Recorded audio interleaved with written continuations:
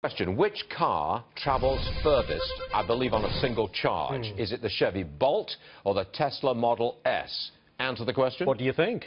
I would think it was Tesla, but... No. No? No, they tested the Chevy Bolt, did 250 miles before it ran out of juice. The Tesla Model S 75D ran out of juice at 235 miles. So, win to Chevy Bolt. However, Consumer Reports, who did all of this, still rates Tesla Model S as the #1 electric car, followed at #2 by the Chevy Bolt. For some reason, Jeff Seeker is trying to get my attention. Listen, I am no fan of Tesla and the snobby company they've become. The fact that Chevy beat them, I was smiling ear to ear on this one. And, you know, first of all, I would never buy a car that I have to plug in every 250 miles.